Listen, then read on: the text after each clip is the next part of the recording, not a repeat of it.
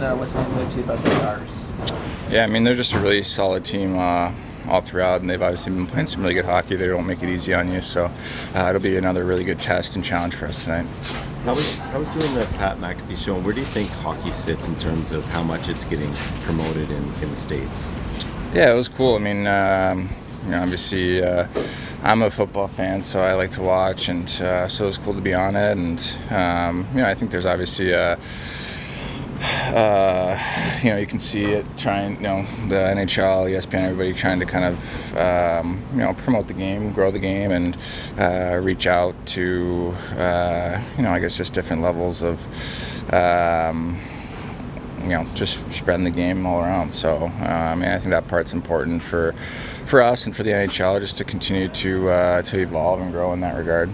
They're starting at Wedgwood rather than Ottinger. Does that get on your radar? Do you spend much time thinking about who you're facing in the other net heading into a game? A little bit, but I think you just look at their team as a whole and the way that they've been playing. I don't think it really matters who's in net for them. They play the same way every night. They play hard, and they make it difficult on the opposing team. So, regardless of who's in net, it'll be a good challenge for us. But obviously, they make it tough to get into scoring zones and create opportunities offensively. And so, we'll just have to be ready for that to try to break them down. How have you felt about the line 5-on-5 in terms of trying to generate offense? Yeah, I think it's still a bit, it feels a little bit disconnected at times, but I think there's also some really good moments that we've had. But I think just wanting to have more overall consistency at 5-on-5 is important, and we're just going to continue to work and continue to try to bring that. So lots of good, some obviously stuff you'd like to clean up and be better at, but I think we'd just like to continue to progress. What stood out most to you about Ottinger in your time with him? I was around him for 1 year, but him and Wooler I've gotten to know, and different personalities, but both extremely focused and have such a just calm, cool demeanor in the net. Nothing really seems to rattle them, and he's obviously found a really good place here and has been playing really well for them. And he's a great goalie. He's a really good guy too. So it's been fun to see his success. And Have you felt at the dot this year? The numbers are a bit down. Is that an early season kind of thing, or how are you feeling on faceoffs? Yeah, a little bit. I think just timing and stuff like that. I'd obviously like to be a little bit better in there, and so we can start with the puck, especially offensive zone, starts and stuff like that. But I think it's mostly just timing. Awesome. Two guys in particular, Roope Hintz and Miro Heiskanen. What's your experience been like going against those two, and how have you seen them kind of develop throughout their careers? Yeah, they're great players. Both of them can fly, and they really just come into their own, and they're always difficult guys to play against. And I think both those guys have been big drivers for this team and the success that they've had the last couple of years. With Heiskanen, like a defenseman who is kind of a defenseman first as opposed to offense, how kind of rare is that in the NHL in terms of prioritizing that and being good at that first? Well, he can do both, pretty elite. So obviously he's really good at taking care of his own end, but he's always jumping up in the rush, always making things happen offensively, and like I said, just driving this team. So. Playing to start this season. Yeah, great. I think like we've all expressed in our, previous times always being asked about him, is just comes with such a calmness. He's always ready to take on the role whenever called upon. So it's great to see. He obviously brings a lot of athleticism. Never quits on pucks. So we're pretty fortunate to have two great goalies. Where do you feel your line is at trying to generate offense 5-on-5? Yeah, I think we've had looks. Just stuff hasn't gone in. I think for us, we haven't gotten frustrated. We can't get frustrated because that's when stuff really starts going wrong, or turnovers and mistakes happen. So, I think we haven't been forcing it too much. We're just trying to play the game that we always play, and let the results come. Auston was saying it feels maybe a bit disconnected at times. Is that early season stuff? You've had a couple different wingers there. Yeah, probably. Obviously we've gone through quite a bit of players on our left side, so every single guy brings it a little different. It is pretty quick to adjust to them, I think, once you get a feel with them, but just really haven't got a full feel with one yet. But we'll see. Like I said, we're not panicking or anything like that. We know it will come, and we just got to stay patient with it. You're starting Wedgwood rather than Ottinger. I'm just curious how much you pay attention to the other team's starting goalie going into a game. Not a whole lot. I mean, any goalie in the National Hockey League is a hell of a goalie. So, I don't think you can really look upon goalies and think one's easier than the other. They all have their own skill, and they're all very good in their own way. Obviously, this league's very hard to make it, especially in that position. So, you got to be ready for all the opportunities, and nothing changes in that aspect in our minds. How often do you change gloves during a game? Every 4 or 5 minutes, probably. TV timeouts, I usually change them throughout. Depending on the rink where we are, atmosphere-wise, of just like if it's too hot in the arena sometimes. I don't like my hands getting too sweaty. My gloves too hot or sweaty either. So kind of just depends, I guess, how hot the rink is inside and how sweaty my hands are getting. But for sure, every TV timeout and maybe a little bit before that. Is that normal for the guys on the team, or do you think you change more than? I don't know. I never really used to like doing it, which is hilarious. I always liked my gloves really soggy and wet, and then, I don't know, I started kind of doing it, just seeing guys do it, started trying it out myself just through TV timeouts with the same pair of gloves, started liking it more, and, we have a pretty amazing equipment staff here, so they just said, why don't we just get 2 gloves going, and then at that point, why don't we get 3 gloves going, so, yeah, I don't know, it's just kind of came to fruition one year, and just through a couple games, and just stuck with it. I like it's a feeling now. Recently? Like last year? Probably like 2 years ago or so, maybe through a COVID year, it kind of really started. I don't know, I just started throwing my gloves in the dryer for TV timeouts and get the same ones back, and then, realize I can just get a new pair and wear those while those ones are sitting on the dryer for 5 or 6 minutes, and I don't know. A lot of guys on our team, I think, switch gloves throughout periods and stuff like that, but maybe I just do it a little extra. Just, I don't know, I like the feeling of it. What do you remember about your time with this group? Oh man, I absolutely loved it here. I wasn't here for long, obviously, unfortunately, but I enjoyed every second. They treated me super well and welcomed me in with open arms. But no, the experience of going all the way that far and then coming up a little bit short, that hurts a lot. Something that I think everyone in that room will remember, because I think every guy in that room believed we could win last year, and got pretty close but came up short. So it's a tough pill to swallow, but cherished every second of it for sure. What do you learn from kind of going through games and moments like that? I know it's a cliche answer, but you just learn how hard it is to win. I think you look at the roster we had with the Stars last year, and I mean, obviously they're still a pretty much a similar team. You're built to win, and you got so much depth. You got a good mix of young and older guys, and it's like, okay, here we go. It's time to do it. And little changes of momentum here and there, mistake here or there, and it can cost you your season, right? So it's playing chess, definitely not checkers out there, and the attention to detail is insane. So learned all those details and just trying to bring that into this locker room as much as I can. Is it more painful the deeper you go? I think the answer to that question. Yeah, for sure. I mean, we're like one of the last 3 teams, right? And you can taste it, but it's still a long way to go. So.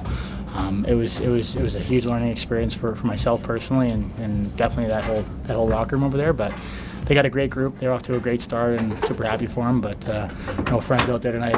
You have a lot of experience playing old teams. Like, what is this going to be like tonight? Yeah, I do. It's weird because I think by personality you get to know guys pretty quick. I wear my heart on my sleeve and pretty open book. So. It's always strange when you're, even if you're like when I was in Carolina, I wasn't there for much longer either, but you build relationships pretty quick when you're on a good team and when you have some playoff time, lots of time on the road and stuff. So and I've been lucky. I've played on some great teams and met a lot of great people, both on and off the ice, and the staff's involved, and I've cherished every second of it. It's been a fun ride, and I'm super happy with where I'm at now and in Toronto playing at home, and this group has been outstanding, and just looking forward to keep building every day here. Along those lines, just last year in the playoffs, the Domi chants in the AAC and stuff, just what was the fan relationship like for you during that? I mean, the atmosphere in the playoffs is great everywhere, but Dallas was amazing. I don't think this team or this franchise has gotten nearly enough credit. That the fan base certainly hasn't got enough credit, because best kept secret in the NHL, as far as I'm concerned. I mean, it's a great place to live, great place to play, and when it comes to playoff hockey, it's amazing. I mean, I have nothing but great things to say about the fan base and everyone involved for this organization. What surprised you most about the city, about living in Dallas? It's great. I mean, People are awesome. Weather's great, obviously. It rained a little bit more. I mean, Saad could talk to that, but I wasn't expecting much rain, and it rained a decent amount, but it was still really nice out. It rained for like 20 minutes, and then it'd be nice. But no, just living here in general. Met a lot of great people, and I mean, we were just talking about it. When hockey's going good, everything's good. So you could be playing in Antarctica. I mean, it doesn't matter where you're playing. You're going to have fun if the stuff on the ice is going well. So great experience for me personally in Dallas. Wedgwood tonight instead of Ottinger. What did you learn about Scott Wedgwood? I mean, Wedgie he's an unbelievable goalie. Spent a lot of time with him. I know him pretty well. Had him in Arizona too, so good buddy of mine. And I mean, they're lucky to have him, especially to back up a guy like Otter. He's one of the best in the world right now, and I think Wedgie can be a starting goalie in this NHL, right? So it says a lot about a guy that's when you have one of the best, and you can lean on a guy like that as well to step in and make some big saves. So we're gonna have our hands full tonight for sure. Last year you said that Rope is kind of like a player you make in a video game. Yeah. Just what's it like, learning what he's about and now going up against him? Yeah, no, I mean, everyone on their team, they're all great players and looking forward to the challenge tonight. Roop's one of the best in the world too, so I think we're gonna have to key in on guys like that. Him, Pavs, Robo. I mean, obviously Chubbs, and then you got Y Johnson, and the list goes on. There's so much talent there, and we have a lot of talent here too. So got to find a way to outwork them, outcompete them, and out execute them. It should be fun. And what did you learn about Miro through your time here, and just what he brings? One of the best in the world again. I mean, the guy is unbelievable. I'm sure, but for people back home that don't get to watch the Stars much, he's the most underappreciated guy as far as I'm concerned in the league. He's a great human being, and him and Roop are both super humble kids that obviously come from a background of earning everything they've gotten, worked very hard, and I'm super happy for both their success, but hopefully they're not ready to go tonight. What's the most unique thing about Pete DeBoer as a coach? He's a great coach. He takes a lot of time out of every day to focus on his players, and he cares about you, not just as a hockey player, but more so even as a human being. And I think when a coach buys into your lifestyle, I mean, your significant other, your family, and asking questions, and really, like, you feel that much, like how much he cares about you. You're willing to do that much more when it comes to, going through a wall on the ice for him. So, again, I've been real lucky. Had some great coaches, and he's pretty much at the top of that list for sure. Back with Joseph tonight. What was the thought process there? He's obviously played extremely well. That's part of it, and the other part probably equally as significant is just gives us more time for Sammy here, coming off a day off yesterday, gets a good workout today, you get a good practice day tomorrow, and then get ready for Nashville. So I think it works out well for both guys. What sort of challenge do the Dallas Stars pose? Significant challenges. First off, defensively, they do a really good job, protect their net very well, penalty killing is outstanding, and then they got lots of skill and size throughout the lineup, both on forward and defense. So, I think they're a high-quality team for a reason. So we'll be prepared for that. But for us, it's a great chance to go up against a team that's has all those things I just talked about, but also has got lots of confidence and is playing extremely well here in the early going. So, a great challenge for us here leading this trip. What's your sense of the Matthews-Marner connection, the line at 5-on-5 as they try and get the offense going again? Yeah, it's. I wouldn't say it's executing at the level that we've come to expect from them. It's early, obviously, but I just think that some of the passing in particular just hasn't quite been crisp and sharp, and execution hasn't been happening. Obviously, we focused a lot on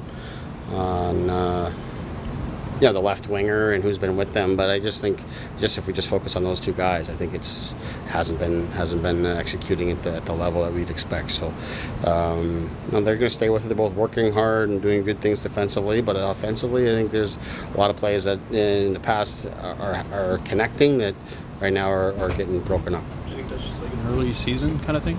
Yeah, that's all I can go to. Obviously, we've come to expect such a high level of execution for those guys that when plays are breaking up or not quite connecting, that you think it's just early season and timing and stuff like that. But we'll continue to work with it and give those guys time, because they still have been they still have been very good. It's just a matter of that there's another level for them that they haven't quite gotten to yet. Are you still trying to find comfort with the personnel and the penalty kill, sorting that out? Yeah, very much so. Both in how we roll the guys out and also just those that are new. You look at it between Matthews and Nyes and Gregor and Nylander. Like, we've got different guys there that have killed either not at all or very little in the NHL. So we're working through that, and it's definitely an area we've got to continue to give attention to. How would you assess Jake McCabe's game so far this season? I think it's been inconsistent. At times very good, physical, strong. At times move the puck really well. I think he's just really trying to settle into a role with our team, and we're continuing to work with him on that. Mike Van Ryan's working with him every day and talking him through. I think at times we just want him to really simplify things and understand what we need from him. At the same time, his skating and his feet get him into really good spots on the ice. So you don't want to take that away from him, but at times, we just want him to get back and settle into his position and help us defensively. Is your message to all your defensemen to pinch if they see an opportunity to, or are there different instructions depending on which defenseman it is? No, generally, if there's an opportunity to, you want to go. That's 32 teams in the NHL play that way. That's the way the game is played today, and you don't want to take that away. The moment you start getting passive at times when you can be aggressive, you're going to spend a lot of time in your own end, and you're not going to get the puck back much offensively. So, every team in the league plays that way. When there's opportunity and there's support, you want to be aggressive, we want to go. I'm less concerned about that as I am times when we're on offense and we're being over-aggressive at times when it's not the right time, when there's no real reward to come from it. In that case, we want to make sure you're settled back in your position, and we have structure if the puck goes the other way. Sorry. It doesn't look like Fraser will get back in. Is there just an opportunity you're waiting for him to kind of go back, or is it just kind of everything's clicking with the guys right now? We like what Holmberg has brought and how that's changed things, so that's part of it. We've had some guys here that have been sort of nicked up on this trip and kind of day to day, or at least they're on the injury report, and we're kind of waiting on their status the next morning. It was the same here again today, and we've kind of gotten through that situation. So there hasn't been an opportunity for Fraser to get back in at this stage, but I think there's lots of value in him being around our group here on a trip like this in particular, and experience life in the NHL like that, and he's continuing to work at the reps that he does get. He's putting in his time. I think there's great value in that, and he'll be ready if we need him here. Year 6 for Miro Heiskanen. How have you seen him and his game development? Do you feel like he's maybe one of the more underrated defensemen in the NHL?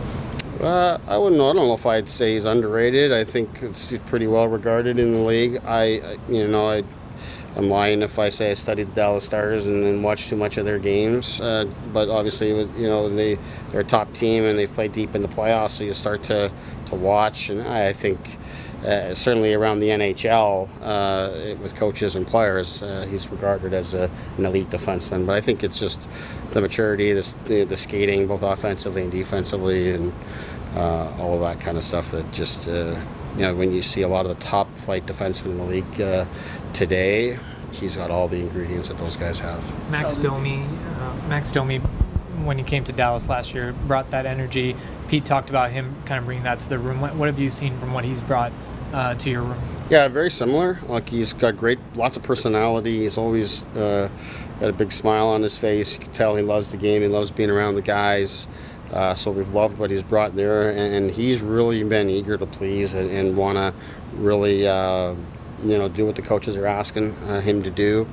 So he's worked his way through that. I think his last couple of games have been his best games as a Leaf, and I think he's just a fun guy to have around. He's got lots of experience in the league. He's played on different teams and different coaches, as we know. I think he's taken a little bit from all of that.